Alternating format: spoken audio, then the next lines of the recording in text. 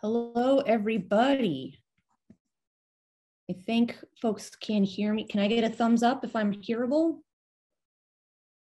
Awesome. Thank you so much. Thank you, everybody, for joining us today. I am so excited about the guest that we have joining us today. I would like to present Dr. Emily Denton. Emily Denton is a senior research scientist at Google, studying the societal impacts of artificial intelligence, technology, and the conditions of AI development. Prior to joining Google, Denton received their Ph.D. in machine learning from the Courant Institute of Mathematical Sciences at NYU, focusing on unsupervised learning and generative modeling of images and video. Though trained formally as a computer scientist, Denton draws ideas and methods from multiple disciplines and is drawn towards highly interdisciplinary collaborations in order to examine AI systems from a socio-technical perspective. Their recent research centers on a critical examination of the histories of datasets and the norms, values, and work practices that structure their development and use, that make up the underlying infrastructure of AI research and development. Denton is queer and non-binary and uses they, them pronouns. They are also a circus aerialist, rock climber, and cat parent of two after my own heart. Please join me in welcoming to the CITP Lunch Seminar Lecture Series, Dr. Emily Denton. Hi, thanks for having me. I'm gonna share my screen now.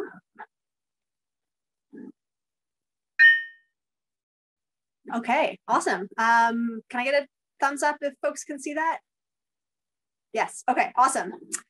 Cool, so thanks again for having me.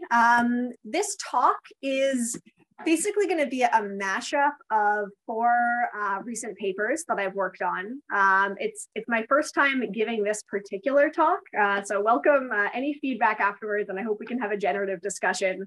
But it's pulling on, these are the kind of the four main bodies of work if anybody wants to go afterwards and kind of dig in deeper to some of the stuff that I'm talking about. Not going to cover each one comprehensively, but this is the kind of grounding for it. So to start, the starting point for this talk is really just the recognition that data underlies nearly everything that is done in the field of machine learning. And as such, it's a really critical site for inquiry and intervention if we're trying to understand and intervene in the harms of machine learning systems.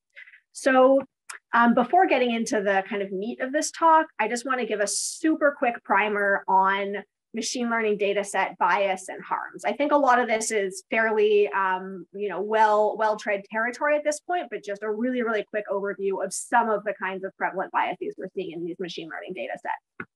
So in recent years, there's been growing concern regarding the degree and manner of representation of different socio-demographic groups within prominent machine learning data sets.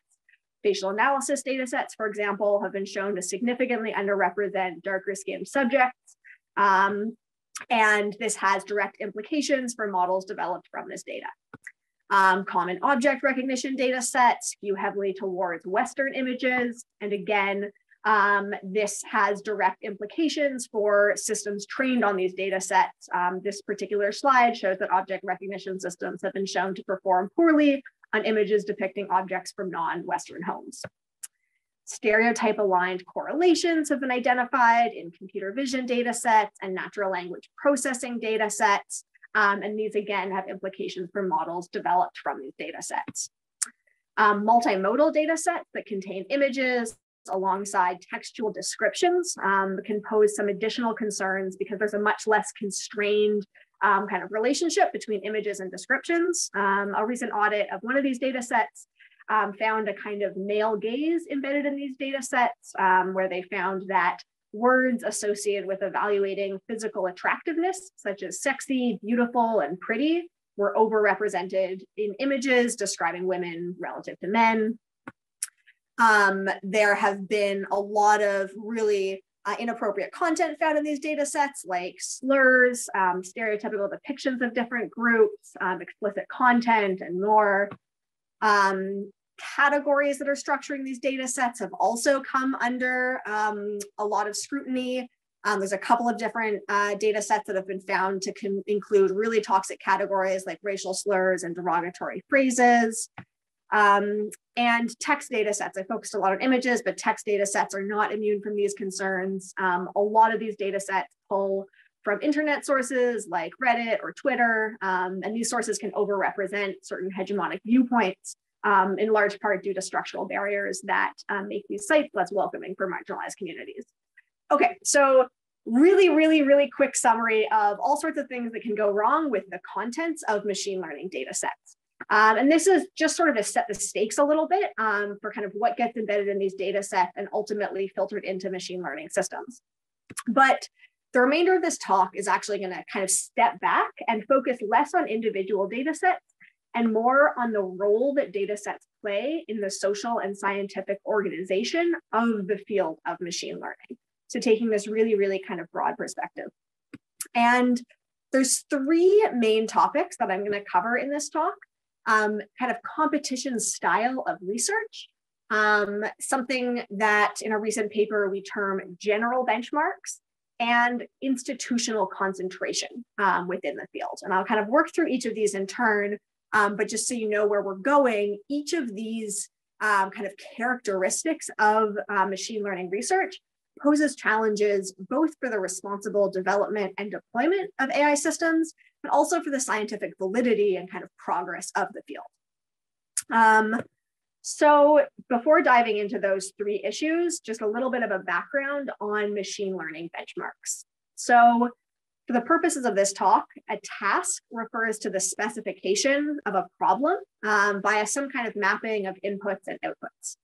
Tasks for machine learning practitioners might be of interest for a variety of reasons. They might directly map onto a use case. There might be some problem that somebody wants to automate, or they might illustrate some kind of cognitive capability, maybe a capability that humans have that we want to program into machines.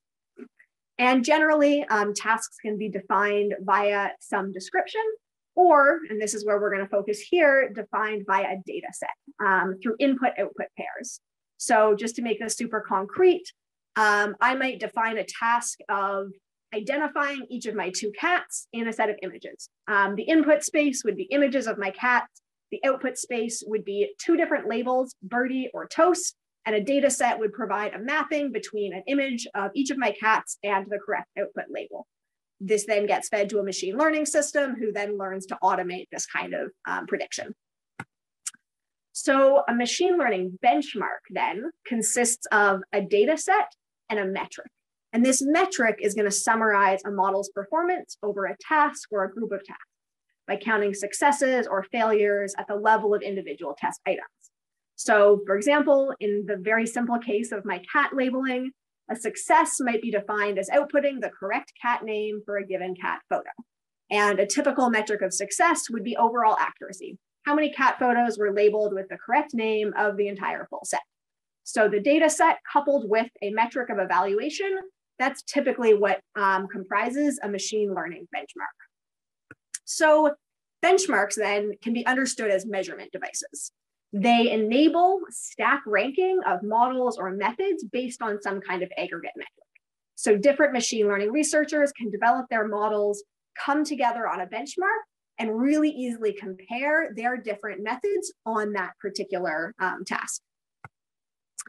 And benchmarking right now is the dominant mode of evaluation in the field of machine learning. So I'm going to go to a very brief history of benchmarking. We have like a little bit of a deeper history in one of these papers, but just really quickly, benchmark programs were originally used to test computer functionality in the 60s and 70s, and then they were adapted to more of the traditional kind of AI regime in the 80s. And they were developed within this framework called the Common Task Framework, which was originally developed to compare computational linguistics tasks within speech recognition and machine translation.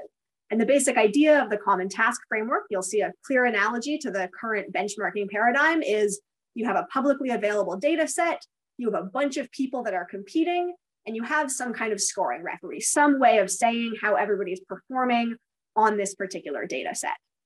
And this Common Task Framework was used in order to really kind of advance research on a whole bunch of very specific problem domains and tasks. And it was developed originally to kind of shift away from theory and towards practical results. Then in the 1990s, this was adapted to computer vision and was heavily used for facial recognition technology and kind of led to a lot of advances in that area. Okay, so that's the common task framework and a little bit of history of benchmarking. Now, where we are now, the basic paradigm of AI research kind of falls out of this benchmarking paradigm and can be understood as this very intense competition-like scenario. So researchers, they develop these benchmark data sets that define particular AI tasks, and they define the standards by which AI models are evaluated with respect to these tasks. These data sets are typically shared as open source community resources, and this means that researchers can come together around them to develop and compare their respective models' performance. And in doing so, these data sets end up playing a really pivotal role in the social organization of the field. They end up orienting the entire community's goals and values and research agendas because the folks are coming together around just a set of these massive benchmark data sets. So I'm going to walk through an example of like what this looks like with a really influential benchmark data set known as ImageNet. So ImageNet is a data set that consists of about 14 million images labeled into over 20,000 categories. And the categories range from fruit to household objects to specific dog breeds. There's all sorts of categories. And a subset of this data set was utilized in a yearly competition that ran from 2010 to 2017. And to enter the competition, competitors would develop machine learning models using the benchmark training data, and then they would submit their models' predictions on a separate set of testing data. And the team whose model could label the objects in the images with the highest accuracy would be the winner. So this already gives an example of how these benchmarks are often formally established as competitions. They aren't always in this formal kind of yearly competition framework, but they often are. And even ones that don't have this kind of yearly marker of winners are still sort of set up in this competitive framework. And one of the key things here is that the field now tends to really valorize best performing models on data sets that have really been kind of institutionalized and recognized as go-to standards for a particular problem domain. And so ImageNet is an example of one of these data sets where achieving a certain level of performance on the data set has come to mean so much within the field, or at least it did between the years of 2010 and 2017. This is, still a prevalent data set, but, getting marginal improvements now means a little bit less than it did in, say, 2015. So in 2012, something pretty unique happened. The ImageNet challenge was won by a team from the University of Toronto.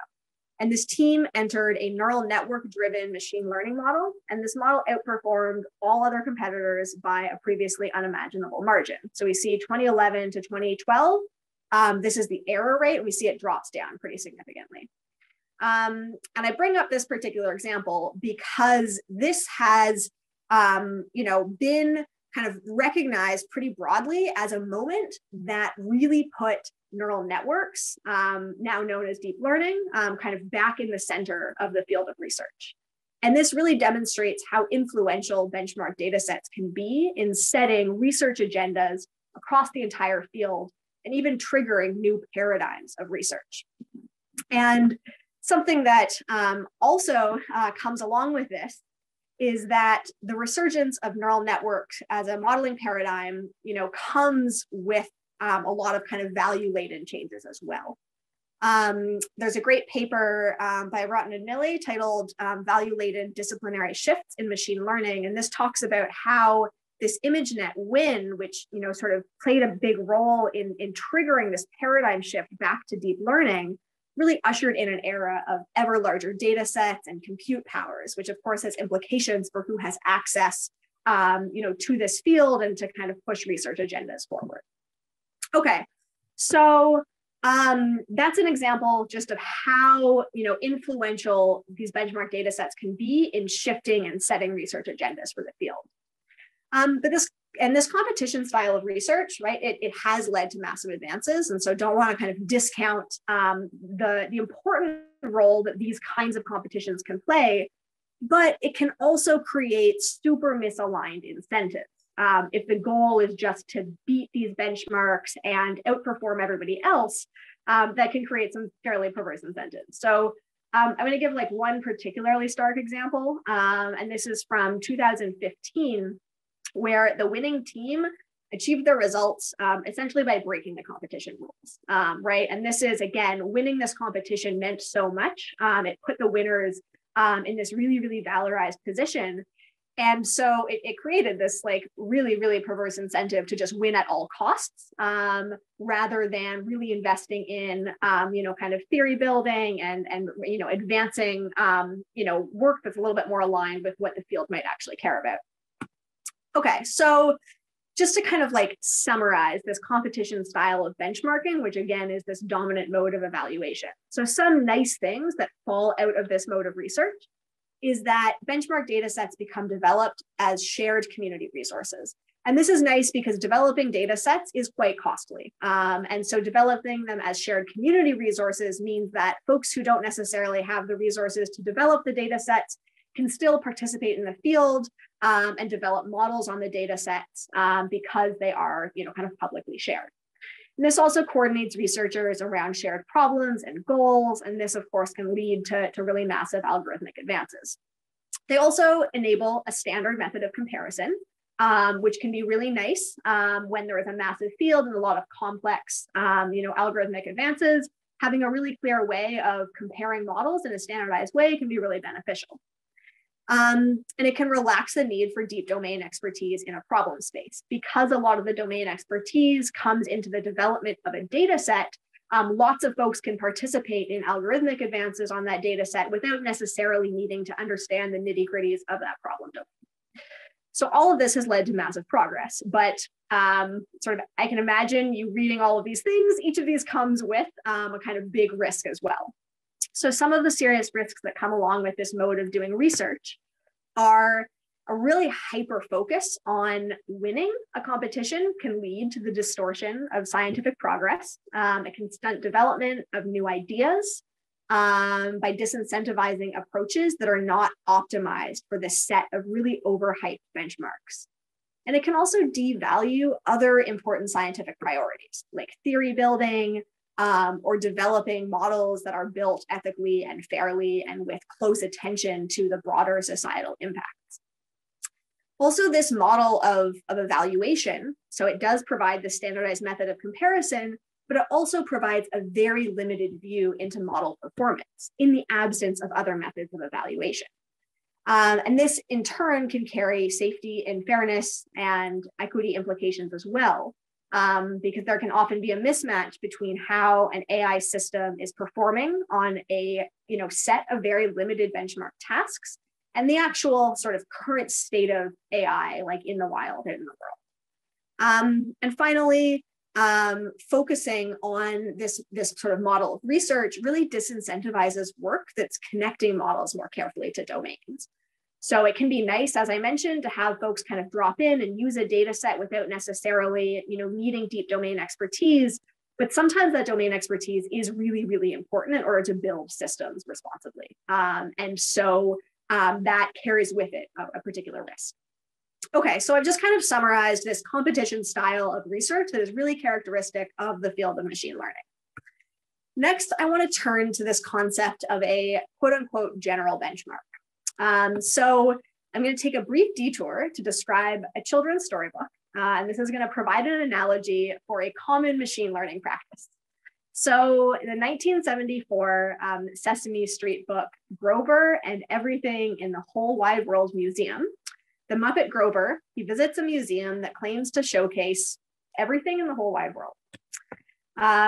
It's filled with a whole bunch of different rooms, and each room is designated a particular object category and is filled with all sorts of representative objects of that category. And some rooms are, pretty arbitrary and subjective, like the tall hall. Other ones are really oddly specific, like the carrot room. And so Grover makes his way through this museum, visiting all of these different rooms. And then toward the end of the story, he thinks he's seen all that there is, but he comes to a door that's labeled everything else. And of course, he finds himself in the outside world. So In a recent paper titled AI and Everything in the Whole Wide World Benchmark, we describe how recent evaluation trends in machine learning kind of mirror a sort of faulty logic that's embedded in Everything in the Whole Wide World Museum. So benchmarks, so we sort of term this the general benchmark, and general is in scare quotes, because this is sort of a term that we're creating to refer to these, but it's also something that the community has come to agree upon in a sense. And we use this to refer to benchmarks that are essentially presented as measurements of progress towards some kind of general ability, often within really vague tasks like visual understanding or language understanding. And these benchmarks, one way of understanding them is that they kind of reflect an inappropriate extension of that common task framework. So recall, the common task framework is this kind of paradigm of benchmarking that emerged in the 70s and 80s. It was really focused on very specific tasks. And so here we see that kind of paradigm being applied to really, really abstract, vague, or general purpose tasks. And it's worth noting that sometimes these kind of claims or appeals to generality might come from the benchmark creators, but often they don't. Sometimes they just come from community practices that develop around the benchmarks. So we're not necessarily saying that the developers of these data sets are making grand and oversized claims about them, although sometimes they are. But oftentimes it's just that a data set gets instantiated and the rhetoric that surrounds it kind of gets carried away and is no longer rooted in what the actual data set represents. And so it's also sort of worth noting, we go into this a little bit more in the paper, but even when benchmark developers don't explicitly describe a benchmark with respect to general purpose capabilities, the motivation and setup for these kinds of benchmarks is often quite explicitly linked to general purpose capabilities or a kind of breadth of knowledge that humans possess and the desire to kind of build that into AI systems. But again, it's often just the sort of ethos and rhetoric that surrounds these data sets that sort of gets carried away and extends beyond the realities of the data set. And this in turn can sort of dramatize what it means for a model to perform well on these tasks. So to come back to ImageNet, this is going to be my kind of canonical example throughout this talk. ImageNet is this data set, and it's been described in these really grandiose and general terms. So it's been described as the most comprehensive and diverse coverage of the image world, an attempt to map the entire world of objects, the North Star of computer vision. And it really has kind of taken on this outsized role within the field. Increased performance on ImageNet has been explicitly referenced as an indication that the field is progressing towards general purpose AI. So we see this data set is, finite, limited, developed for a particular purpose, but as the hype surrounding it kind of grows and grows and grows, suddenly performing well on ImageNet is used to back up a claim that the field is, this much closer to artificial general intelligence. And so we see these kind of claims getting carried away. But again, the reality is ImageNet is bounded. It's far from a comprehensive, capture of the visual world. Just like Grover's museum visit that featured arbitrary categorizations, there's all sorts of arbitrariness embedded in the categorical choices of ImageNet. Contains categories ranging from very specific dog breeds to really, really high level notions like a New Zealand beach. And again, this isn't to, kind of knock the ImageNet creators or suggest that there wasn't an attempt to take a principled approach to the categorical structure. But just that the ultimate categorical schema is far from universal or general or comprehensive. There's just no general purpose way of slicing up the visual world. And to kind of come back to one of the data set harms that I mentioned way at the outset here, there was also sort of little consideration given at the time of development to the inclusion or exclusion of certain words within the schema. And this was an oversight that was made visible by audits that I mentioned earlier on that exposed a range of toxic categories, ranging from racial slurs and derogatory phrases. These categories have now been removed from the data set. The ImageNet creators have been really great and responsive to like a lot of the problematic things that have been coming out about this data set.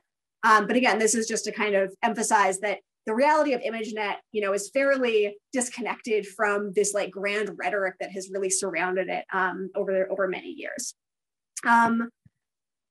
Okay, so the basic kind of thesis of this paper is that this quote unquote general benchmark, it doesn't exist, right? It's sort of an imagined artifact. Real data is designed, subjective, it embeds a perspective. There's just no neutral or universal or general data set. They're all limited in particular ways. And the key thing is that these limitations really necessitate a different framing and a different way of talking about these data sets and describing claims. To present a data set as, sort of general is, dangerous and deceptive. It can, obfuscate all sorts of subjectivities and biases that are embedded in the data set, and it can enable misplaced conclusions through false presentations of performance and potential model misuse. So another thing I want to highlight here is that you can sort of see how the general benchmark itself has come about through this competition style of research run amok, right? It's the sort of social organization of the field around these really overhyped data sets. This can kind of further heighten the risks of data sets being misconstrued as more general than they are. Another thing to note is that the kind of institutionalization of certain data sets often ends up implicitly endorsing these data sets as really meaningful abstractions of a task or a problem domain. So this is the way in which, ImageNet is this large-scale image classification data set. Performing well on ImageNet really does say something about a model's ability to do a really complex, high-dimensional, prediction based on images, but it doesn't say something about, the ability to identify objects in the wild in the world, right? There's a huge gap between the kinds of claims that often get made and the actual kind of realities of a data set. And so when, these claims kind of get disconnected, then we're signaling something, and we're creating this kind of false pretense of the actual realities of the field. Okay, so the final thing that I want to talk about here relates to institutional concentration. And the majority of this comes from a recent paper, Reduced, Reused, and Recycled, the Life of a Data Set in Machine Learning Research. So this paper really tried to get at the question of how concentrated are machine learning task communities around specific data sets. So throughout this talk, I've been referencing how, there's a couple of really hyped up data sets that the field coalesces around. And this was sort of like a vague hypothesis that we had coming into this work. And this work was really about asking, is that true? Are folks, kind of coming to the same data sets over and over again? Or are there a lot of data sets and research is really spread over all of them? And then another thing that we were interested in asking was, how frequently do machine learning researchers borrow data sets from other tasks instead of using ones that were explicitly created for that task? And what kinds of institutions are responsible for the major machine learning benchmarks in circulation? And this final question is what I'm going to focus on a lot here. And the way that we answered these questions was by using this online repository called Papers with Code. And Papers with Code, it captures a whole bunch of machine learning, papers and data sets and benchmarking tables, and aggregates them all on the site. There's not like a one-to-one mapping between the field of machine learning and Papers with Code, right? So this is sort of an approximation for the kind of organization of the field and the data set that the field is coming to and things like that. But again, this is an approximation to that. What we were able to do is look at, okay, what papers are using different data sets? What were those data sets originally developed for? So an example that I've shown here is the CIFAR-10 data set being used for two different tasks, image classification and image generation. And so we can look at what was the origin task? What was this data set designed for, and what is it getting used for later? Okay, so a couple of quick findings we had here. First, data sets are regularly adopted from one problem domain to another. This means that data sets that were developed for, data sets that are used for image generation, most of the time they came from another task. So the top and the bottom image here, this is showing data sets and tasks data sets and tasks that were the origin data set and task for image generation. And essentially, we see that, you know, only a very small subset of data sets used to evaluate image generation tasks were actually developed for that purpose. More often, we see that a data set was developed for face recognition or scene understanding or something like that, and then it was brought over and used to evaluate another task. So this kind of relates back to the thing that I was talking about with these general purpose benchmarks as well, in the sense that we often don't see data sets rooted really deeply in a particular domain or problem space. So this is, again, it's slightly different than this general benchmark, but the key takeaway here is folks are just kind of pulling data that is available rather than really carefully rooting data in a particular problem domain. Again, I'm speaking in like very, very broad generalities at this moment in time. So, you know, take that with a grain of salt. Okay, so then the main point that I want to make with respect to this paper, though, relates to institutional concentration. And so here we found that research is increasingly concentrated on data sets that have been developed by just a handful of institutions. And these institutions tend to be predominantly Western, really well-resourced elite institutions. So we have things like Google, Microsoft, Stanford, Princeton, NYU. We have these institutions being responsible for the development of a vast majority of data sets.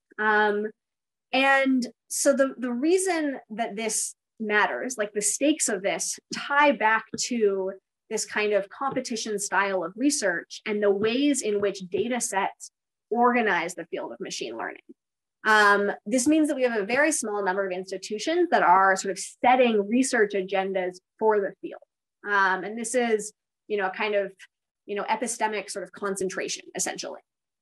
Okay, so where are we? So I've so far summarized 3 kind of interconnected issues that characterize the social organization of the field of machine learning and how progress is defined and measured within this field. These issues pose concerns both for kind of societal impact and harm, as well as scientific validity and progress of the field, right? Are we doing good science? Are we really measuring what we think we're measuring? And things like that. So, right, the kind of social organization of the field around this competition style of benchmarks really enables a certain kind of shallowness, right? This is sort of what I was talking about earlier. This, you know, structuring competition in this, structuring research in this competition style, you know, can lead to gamified results, but it can also kind of reward winners that are working in this sort of atheoretical way.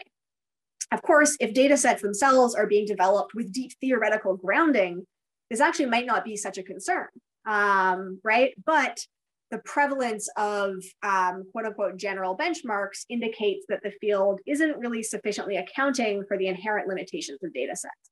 So again, this is like how these things are all coupled, right? This competition style of research isn't inherently bad. It has led to a ton of progress, but when you know, data sets are not appropriately rooted in context, when we over-index on, you know, kind of beating a particular benchmark rather than other methods of evaluation, we can, you know, kind of, you know, run into tricky territory. And then again, we have this kind of, you know, significant epistemic concentration where just a small number of institutions are responsible for the majority of data sets. Okay, so with the remainder of like 10 minutes, I want to go into a little bit of like looking forward. And I've broken this up into three broad things that the field, I think, needs to be focusing on, many of which folks are already working on, right? So really want to emphasize, like, I presented a lot of problems, but there's a lot of there's a lot of incredible folks who are thinking deeply about these problems and are working on kind of mitigating them. So first, parallel approaches to evaluation. Right, benchmarking can be really, really important.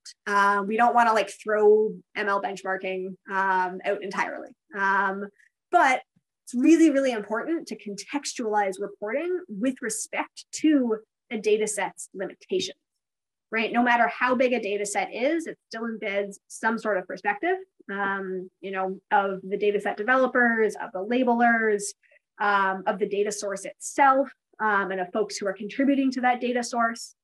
And so rooting claims in the specifics of a data set can really help mitigate risks of overhyped AI, and also better contextualize what a particular level of performance actually means. And then ideally, we would also be moving to a future where benchmarking is one tool of many. So there have already been a lot of calls for developers to report other model properties. So for example, energy consumption, memory requirements, robustness, and kind of stability analysis to kind of check, you know, does the output of my machine learning system change significantly if I change the input a little bit? There have been a lot of like really important calls to include these sorts of things in papers as well. And then additionally, reporting negative results and really including ablation testing. This can also give a much more nuanced picture of model performance and offer insight into the impact of different system components. System output analysis, or behavioral testing, as it's also called, can include things like error analysis, disaggregated analysis, counterfactual analysis. So counterfactual analysis would be like, I take a sentence and swap something out, maybe like pronouns or a name of an individual, and see, does this change my model's prediction? And should it change my model's prediction? Maybe I want the system to be invariant to the pronouns in a sentence. And so if I swap them out and I see something different happen, then that tells me something about where my system is breaking down. So these kinds of techniques can reveal different kinds of model failures that a system might produce, and in turn can also say something about what social groups might be most vulnerable to different kinds of harm. And sometimes these methods can also have a causal element to them and help identify what is the cause of a particular model failure. And then systematic testing is really important. So developing like test suites, developing auditing frameworks, engaging in adversarial testing, where you're really trying to like break a system in a certain way. All of this can really help map out which aspects of a problem space, you know, are still challenging for this system. Where do we really need to be focusing efforts? And also kind of check for potential harms that are coming from the system. And so again, the kind of, you know, main thesis here is benchmarking is a really useful tool, but it shouldn't be the only tool that we have, right? It provides a really, really sort of simplified and abstracted understanding of how a system is performing. And so that can be useful, but it's also important to couple it with other sorts of evaluations. And again, the exact implementation of these kinds of other evaluations will be really context specific. And this again comes back to trying to root things in context and in domain. Okay. So new standards of benchmark development. I think this is another thing that the field as a whole really needs to continue investing in. So one way of understanding some of the issues that were posed by these quote unquote general benchmarks is through the concept of construct validity. And so generally speaking, construct validity captures how well an experimental setting relates to a research claim. And in the context of machine learning benchmarking, the thing that I think we want to be asking is, how well does a benchmark data set and associated metrics of evaluation represent the task? And there's a great paper here by Jacobs and Wallach that talks about measurement validity more broadly from an algorithmic fairness perspective. And I really recommend that. And again, we're kind of focusing on this here from this like benchmarks as evaluative and measurement tools. Again, right, benchmarks are an important tool, but they're only effective to the extent that they have construct validity. And determining if a benchmark appropriately captures a task in question is actually not super trivial. Bowman and Dahl note that there's no simple test that would allow one to determine if a benchmark presents a valid measure of model ability. So I mentioned this just to emphasize that this isn't like a really simple and easy thing that people aren't doing. It's actually quite challenging and quite complicated. One thing that's important to note about these sort of general benchmarks is just that, like, due to their instantiation particularities of the data, they just can't capture anything that is, you know, remotely close to these claims to generality that are often being made about them. So there is a really, really clear construct validity concern with respect to those really general benchmarks. And then more generally, I think what we need to be doing as a field is really asking, you know, what is the precise task that my data set is capturing? And am I using language that aligns with that precise task? Or am I, you know, kind of getting carried away and talking about how the data set is capturing language understanding or something really, really broad? And again, there's a lot of nuance here because I'm talking about, you know, kind of rhetoric that surrounds these data sets. But this rhetoric does shape how the field thinks about these things, how the general public thinks about these things. And so it is quite important how we communicate about these results. Okay, so then just a couple of notes here about actually incentivizing responsible data set development. Something that I did not focus on in this talk at all, but you know, that is a big, you know, kind of focus of the field right now is developing standardized methods of data set development, analysis, documentation, maintenance, and so on. There's been a ton of advances in the past couple of years in the development of these kinds of standardized frameworks. There's obviously a long way to go in terms of actually integrating this into the kind of daily practice of machine learning researchers and developers. But there's a lot of work that's being done in this area. And then something else that I think needs to be done is thinking about not just how do we like develop these standards, but how do we integrate them again into practice? How do we incentivize their use? So something that we're seeing in a couple of conferences that I think is really great is incorporating standardized frameworks into submission and reviewing guidelines. Just as one example of this, NeurIPS this year had an entire track dedicated to benchmarks and data sets.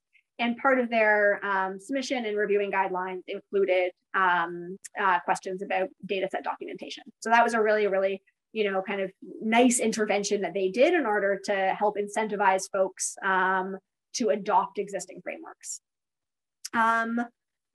Okay, and then finally, sort of more diverse modes of knowledge production. And this is maybe one of the hardest ones to tackle. One key thing that I want to emphasize is that simply incentivizing data set development really isn't going to be enough to address this kind of epistemic concentration. This is certainly important, right? We're seeing lots of interventions coming out of the field of machine learning that are designed to incentivize really careful data set development. The data sets and benchmark track at NeurIPS this year is a really great example. Provided a venue for folks to engage in really careful data work and publish data sets, where historically data work was typically sort of less valued within the machine learning community, and it would be papers focused more on algorithmic contributions that would be published. So that was a really important intervention that really, you know, kind of put careful data work at the center of the machine learning community. But there's also this issue of positionality. Who is developing these data sets? Who has the resources to develop data sets? And thus who is actually shaping research agendas of the field? So one of the things we recommend in our paper is actually sort of policy-oriented interventions, right? How can we fund less resourced institutions and institutions that are kind of not the kind of top players, thinking about all sorts of different socio-demographic factors as well, in order to shift like who has the resources to shape data set development and set research agendas in the field. So I think this is pretty critical, and this is tied into all sorts of conversations that are ongoing regarding skews and who is involved in this field, right? This is just kind of focusing on the data aspect of that. Another thing I think that is really important, and this is where, this is very preliminary thoughts here, because this is sort of like where my mind is going now, is just thinking about how can we learn from other fields. Different data heavy fields have developed different models of data governance. And so what can we learn from these other fields? I think this is something I generally like to do a lot in my work, is just looking to other fields that are adjacent to machine learning or share some kind of similarity, and how can we learn from the histories of those fields and the kinds of things that have been developed there. Just as one example, in biology, like data creation is really costly, but hugely valuable. And the field has invested really heavily in centralized community-run data consortium. And so like in machine learning, data becomes this kind of community resource. But one of the key distinctions here is a structure that enables a more diverse set of participants in machine learning. And so I think it would be really interesting to think about what would a kind of community run data consortium look like in machine learning, right? Like right now we have a lot of publicly available data sets, and we have a lot of online repositories where people submit data. But how do we have different voices actually contributing to what data gets presented, what tasks get institutionalized, what research agendas get set? So I think that's a really interesting question to pose. And I think if we could, make meaningful progress to shifting the kinds of perspectives there, that would go a long way. And then, investing more heavily in kind of, basic research. So, heavy industry concentration in the field of machine learning. This is something that, many folks have talked about. This is a pretty prominent thing. And we also saw this in our examination of who is developing these data sets. We see, big industry labs who have the resources to develop these massive benchmarks are the ones who are doing so. And, obviously substantial industry investment in both basic and applied research. This isn't like inherently a bad thing. But it can limit the research agendas that are emerging across the field. I think there is a deep need to invest in non-commercial research agendas. There's a lot of really important problem domains that are not tied to kind of commercial interests. And so if we could think about, again, how do we put money there? How do we incentivize the kind of development of work in that domain? And here again, I think biomedical research is a sort of interesting place to look, where the government is a really large sponsor of biomedical research. And there's a lot of like nonprofit institutions that don't have ties to industry that are kind of pursuing basic research. And so I think it would be interesting to think about, what would this look like in machine learning? Right, almost every institution has some kind of close tie to industry. And again, like this has led to a lot of incredible tools and advancements, but I think it can also be kind of hindering the field in a sense as well, if we don't have sufficiently diverse research agendas that are being proposed and advanced. Okay, so that's all I've got. I want to call out all of these delightful people on the slide here who have all collaborated in this work, and our co-authors on the various papers that I've presented and tried to mash together into some sort of narrative here. And I think I ended sort of on time. I have like 10 minutes to chat about things. Amazing presentation. Thank you so much, Emily. This has been so incredible and such a privilege to get your overview of this incredible body of work.